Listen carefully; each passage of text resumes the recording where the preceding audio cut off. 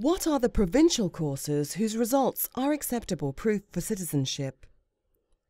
Applicants for Canadian citizenship can provide the following proof from provincially funded programs as proof of their language proficiency.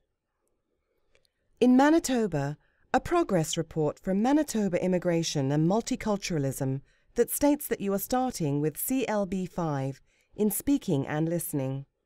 The report had to be issued since January 2009.